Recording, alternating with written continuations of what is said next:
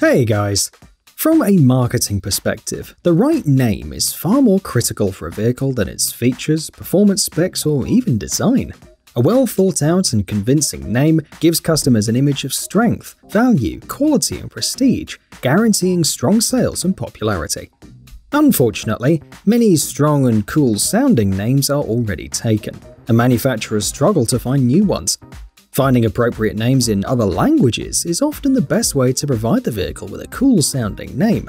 There is always, however, a significant risk that what sounds perfect in one language may be very offensive in another. Here are 5 of the best, or should we say worst, examples. Number 1. Hyundai Kona. There is nothing offensive about the Hyundai Kona. It's a simple and popular compact SUV with decent features, dynamics, and price. It also comes as an electric version for those who want to be especially kind to the environment. So why is it featured on our list? Well, in most parts of the world, Kona means nothing in particular, just 4 letters combined in a simple word. However, in Portugal, Brazil, and the rest of the Portuguese-speaking countries, Kona is a derogative and very offensive term describing a particular part of the female anatomy. At first, Hyundai's marketing people didn't have a clue, but as soon as their colleagues from Portugal called, company managers decided to change the name to Kawaii, at least for customers in Portugal and Brazil. Number 2. The Ford Probe. Back in the late 80s, Ford decided to retire the Mustang, and instead of a rear-wheel drive coupe with a V8, introduced something more sensible and based on a front-wheel drive platform from Mazda. Fortunately, due to enormous protests from the muscle car-loving fanbase, Ford's bosses killed that idea.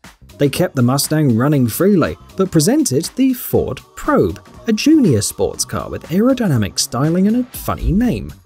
Although they thought that the Probe would give visions of some NASA-style spaceship discovering galaxies far, far away, for most people the name Probe sounded like a proctological device.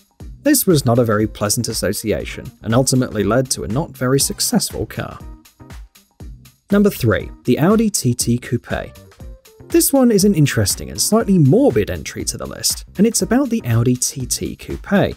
You might think that there's nothing that can go wrong when you just have 2 of the same letters, TT, and one universally used word like coupe or coupe, but it can. The TT Coupe in French is pronounced very similar to the term tête coupe, which means cut off head.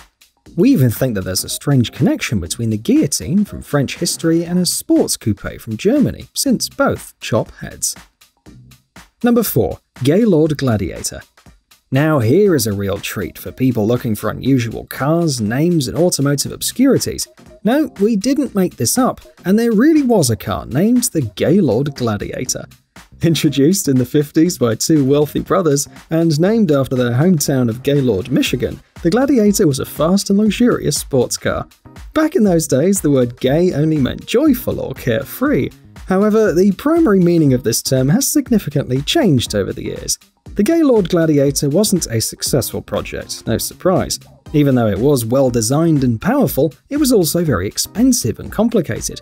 If someone tried to make a car with the same name today, we think that even members of the LGBT community would probably be offended, not to mention the outrage from more conservative members of society. Number 5. Daihatsu Naked. The car industry in Japan has a long history of producing cars with strange names. In most cases, names are funny, like the Suzuki Cappuccino, the Mazda Bongo, or the Mitsubishi Lettuce. But there are some weird ones, like our 5th car on the list, the Daihatsu Naked. The Naked is a tiny boxy K car, designed and sold only in Japan. It has a microscopic 3-cylinder engine with just 658 ccm and up to 63 horsepower. It's perfect for narrow Tokyo streets, enormous traffic jams in Japan, and small parking spaces. However, there is the name, Naked. We still can't quite figure out, should you drive naked, or do you feel naked when you're driving this Daihatsu? We don't know. Number 6. Toyota Chicane.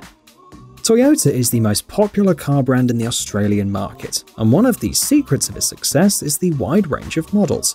When Toyota Australia developed a more dynamic and sporty version of the Avalon, they made a list of several potential names and sent them to their bosses in Japan. One of the names on the list was Chicane. For most people in the world, the word chicane sounds cool since it's connected to the racing world and also symbolizes performance and winning. In Japan, however, a chicane is a pervert who attacks women on public transport. Needless to say, the Toyota chicane never entered production. So, there you are. Thanks for watching. Cheers!